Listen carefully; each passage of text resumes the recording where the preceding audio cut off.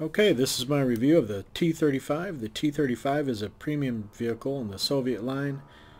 Tier 1, battle rating 1.3, and I don't think I have to explain what the attraction of this vehicle is. Take a look. 5 turrets, 3 different cannons, 5 machine guns. It's the land battleship concept of the 1930s come to reality, and look at this thing. So what we're going to do is we're going to go into all the basic stats, the basic features of the T-35. We'll go over the armor, the crew. We'll go into how to handle all these different turrets and guns. And then we'll have some in-game replays, and then we'll deliver a final verdict as to whether or not you want to spend your golden eagles, spend your money, to add this to your lineup. Okay, taking a closer look at the T-35. Obviously 5 turrets. You have 2 machine gun turrets, 2 turrets with the 45mm cannon and a machine gun, and a central turret with a 76mm gun and a machine gun. The turret rotation speed, vertical guidance, and reloading rate shown here, I believe, all refer to the central turret. As we will see on the test map, the turret types, each turret type has its own reload rate, turret rotation speed, and vertical guidance. Taking a look at the armor, you get starting at the front 30, 24 but nicely sloped, 30 again. The central structure here, 20 in the front, 23 on the sides. Now the turrets I find to be a little bit odd because the slightly thinner armor in the front as on the sides. In the case of the machine gun turrets, 22 and 23. The secondary turrets, the 45 and the machine guns, all have these sort of weak spots in the back. 10mm for the machine gun turret. In the case of the 45s, you get 15 in the back as opposed to 25 on the sides. And the front of the 45mm turrets are also a little curious. Only 17. There's this section here that appears to overlap. So I guess that's 34 for around the front, but the area around here is only 17. It's a little odd to me. The central turret, 20, 15, 20, 20, 20. I don't think there's much overlap here, so it's just, oh, okay, you get 20 and another 20. So again, some extra protection immediately around the gun.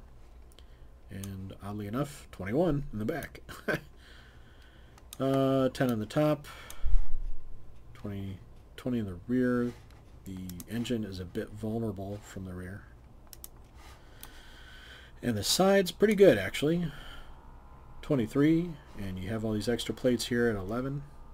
A lot of structure in the way, giving you a little extra protection, all these road wheels and so on. More stuff in between the bullet and you is good. And taking a look inside, about 42 million crewmen. Okay, only 10. Lots of ammo stored in the central area here for the 76. The 45mm gun turrets appear to have their own ammo racks. So that's something to note. But having so many crewmen is an advantage because you can lose 3, 4, or 5 guys and you're still going. Okay, and max speed, 28 kilometers per hour. Not bad considering how big this vehicle is. And I think that just about does it. What we'll do next is go into the test map and we'll see how to manage all these different guns. Alright, here we are on the test map, and we're going to discuss all the unique features of the T-35. As you might imagine, there are several things to know about with a vehicle with so many guns and turrets. The first thing to discuss is the ammo for the 45mm guns. If you look at the bottom of the screen, 112 rounds of armor-piercing high explosive ammo. And that is what is important to know about that is not per gun. That is total. You have 56 rounds of that type per turret. The point being In game, you could run out of ammo for one turret, but not the other. That's happened to me a couple of times, where I keep shooting the front 45 the majority of the time, and all of a sudden I can't fire it anymore. It's because even though I'm showing that I have ammo left for the 45s, that's because the front 45 is out, and only the rear 45 had still had ammo left. So that's something to keep in mind. That is not per turret, that is total. The next thing to be aware of is that each turret type has its own rotation speed. The machine gun turrets rotate the fastest. The 45s rotate the slowest. The 76 main turret, that's pretty quick, but the 45s noticeably slower. Next thing, gun depression. And I think you can tell that the 45s can depress their guns a bit further, maybe 5-10 degrees more than the 76. So if someone gets up close to you, you may find it difficult to hit them with the 76, but you probably can hit them with a 45. And last but not least, the reload rate. The 45s reload faster than the 76. Not surprising, but something to be aware of. You can make that into an advantage, where sometimes you just sort of alternate between the two. And I'm not really aiming here, but I think you get the picture. You can just sort of alternate between the 45 and the 76 and shock people with how quickly you can send rounds downrange. This is just a quick review on how to switch between all the turrets and guns. You may already be familiar with how to do this from the M3 Lee, but we're going to just quickly review things here anyway. You're going to go into Controls, Tank Control, and scroll down a bit, and here you've got all the key bindings for selecting primary, secondary, machine gun, and resetting your weapon selection. And you just set those to whatever you need. And you'll notice that normally all three turret types point where you normally go. And when you go into aiming mode here, or whatever they call it, the aim point is that of the main gun, the 76. So I'm going to fire, and you can see the 45 sail way over and past the Panther. So let's say you want to switch between the two. Well, you just use your keys. We'll go with the primary first. And you'll notice now you don't have those two circles, two white circles outside of the main circle. And you'll also notice that only the 76mm gun turret is turning. And when you go into your aiming mode, your aim point's that of the 76 only. Likewise, secondary gun, secondary gun, do it right this time. Now you'll notice only the front 45 is turning here. We'll get into that a little bit more in a second, but the aim point is that of the 45, as you might expect. Now if you hit secondary gun again, which for me was T3, I've now switched to the rear 45.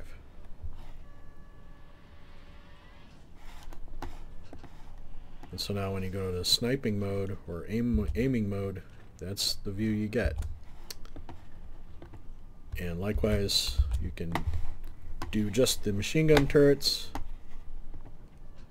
You'll notice only the front turret is turning. Hit it again, and now only the rear machine gun turret is turning. So you can cycle through each turret if you need to. And then to go back, you just reset and you're back to where you were normally. So you can manually control each individual turret, which is pretty cool. Okay, a couple of things I want to bring up about the turrets. The first is there is a sweet spot where you can fire all 3 guns at once. It's kind of a narrow band, maybe 15-20 degrees. And you'll also notice that the front turret has turned as far as it can turn, but even though it's firing, I don't know how helpful it's going to be. You can see it firing off to the left there. So you can fire all 3 guns at once, but I don't know really how useful that's going to be, especially since it's such a kind of a narrow area. Maybe 20 degrees or so.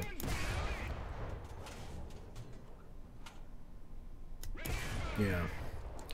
Now you would think, and this is the other issue, and probably more important issue, you'd think you'd be able to do the same in the opposite direction.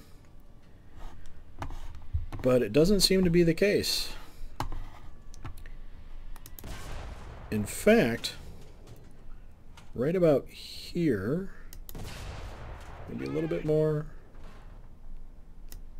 Yeah, right here, it appears that neither 45 will fire, and only the main gun will fire.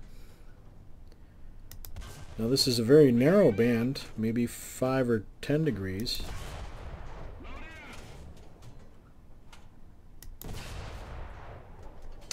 But it's there. So that's something to keep in mind, because that's basically a blind spot or a weak spot with this tank, and that's something to keep in mind not only when you're playing this vehicle, but when you're playing against it. This might be the angle to approach it. If you can take out the main turret, well, he can't fire back at you.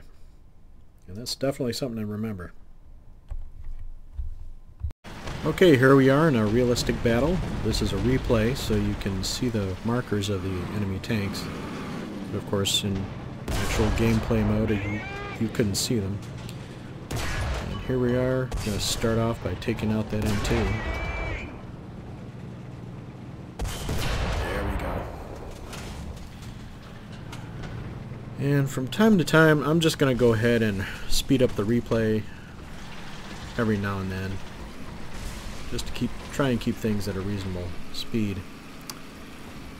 And here we are at normal speed, and I'm struggling to get around this corner. I can't quite turn and go uphill at the same time, and we get a surprise visitor. M2 runs right up to me.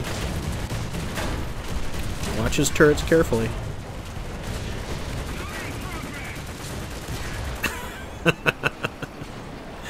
They both go flying.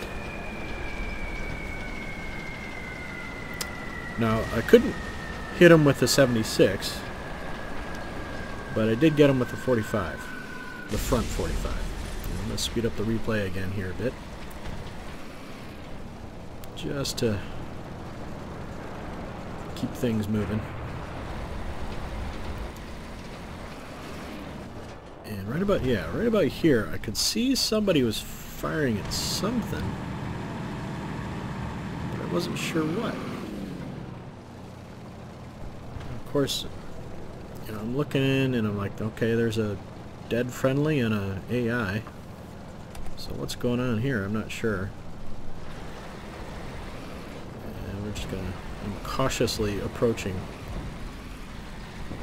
that corner. Not sure what's going on.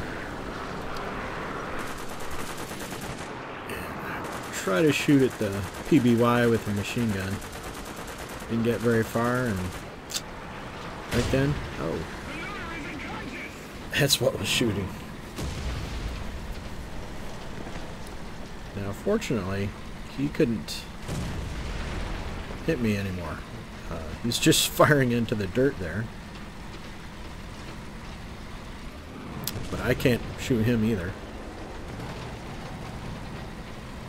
Trying to position, trying to figure out how I can get at him. I decided just to move forward, and I'll have to move forward and come around.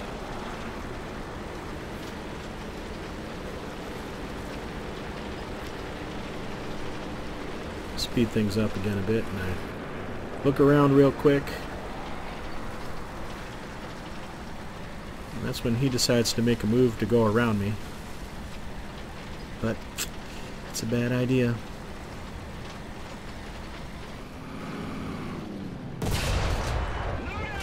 And I one-shot him.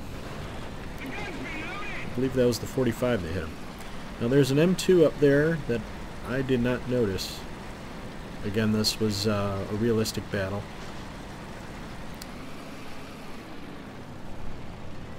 And I think right now I was just looking around. This was a realistic battle, so those markers were not there during the actual game. This is just a replay, and there comes that PBY again. Got a lot of machine guns, but I couldn't get a hit on them.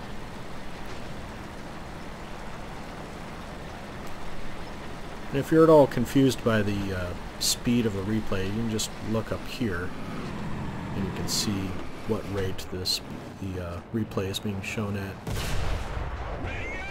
Now the time here, I could only make out the 1 or 2 enemy tanks. That 75 gun carriage. There he is. I tried to take a shot, but the rock was in the way. Just couldn't quite do it.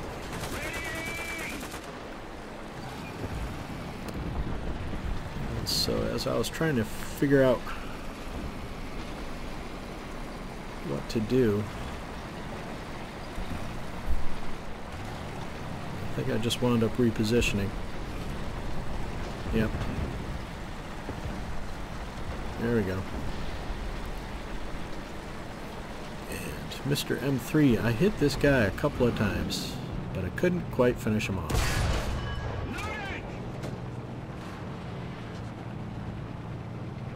Then he went behind the tree.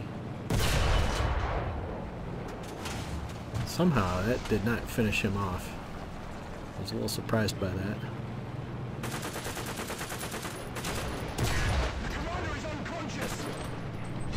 And then they start returning fire. 2 different M3s. And now I'm in trouble. I'm taking a lot of damage. I'm losing crewman after crewman. I'm trying to finish the one off. Trying to finish him off. Maybe hit him one more time, and I just can't do it. You know, notice I'm taking a lot of damage, a lot of hits here, but I'm still going. I think in this exchange I lost 4 or 5 crewmen.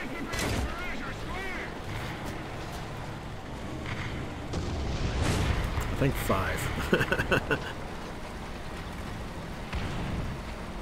But I'm still going. And we call in artillery there. So I was pretty much forced to back off. And that guy was still there, and I was kind of determined to try and finish him off somehow. Couldn't quite depress the gun down to take a shot. He hits me again. I'm starting to get nervous here. I'm taking some serious damage. And right about now I'm repairing, and then artillery getting strafed from an airplane. And this guy runs right up to me in his M13. Not advisable.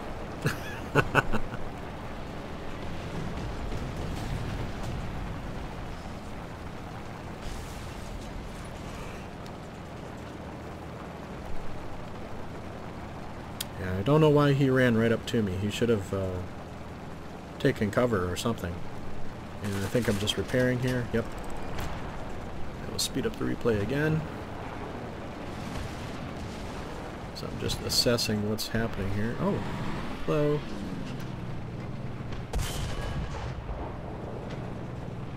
the radiator, I think.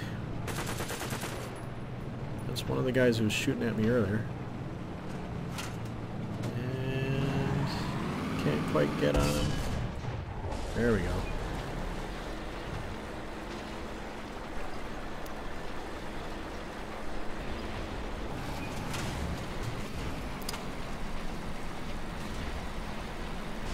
Now the replay shows the front turret being out, and I think that's the case mainly because at this point I think I only had, oh hello.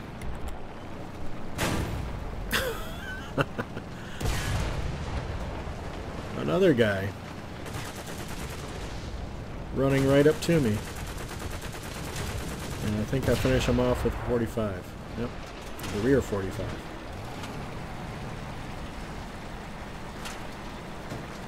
Now the front turret was out because I think at this point I only had 3 or 4 crewmen left.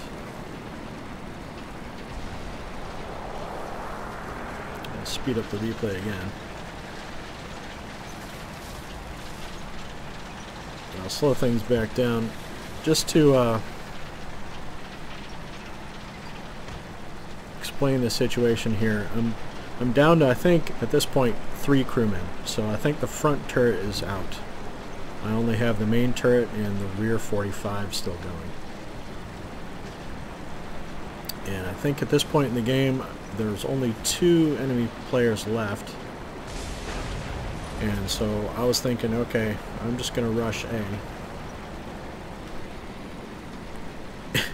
And this is as fast as you can rush A in the T-35, or rush anything in the T-35. In a straight line it's not bad, but when you gotta turn, boy, it's a bit rough. So I'm gonna speed things up again.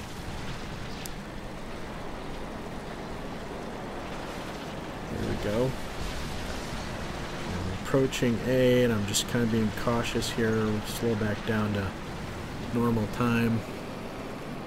I'm just being cautious here. I'm looking around, thinking, okay, I know there's only 2 enemies left. Where are they? And I'm just wondering, waiting, where they come from. Now, if you look off to your left, you can see that's where one of the 2 enemies was. And I'm going to change views here. There we go. Now I did not know that guy was there, obviously.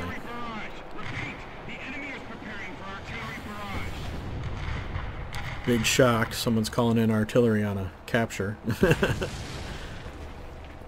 But I'm just hanging around, thinking, okay, you can see I'm turning the turret, I'm looking around. Where's he hiding? And during this time, I wound up getting strafed from a P-36.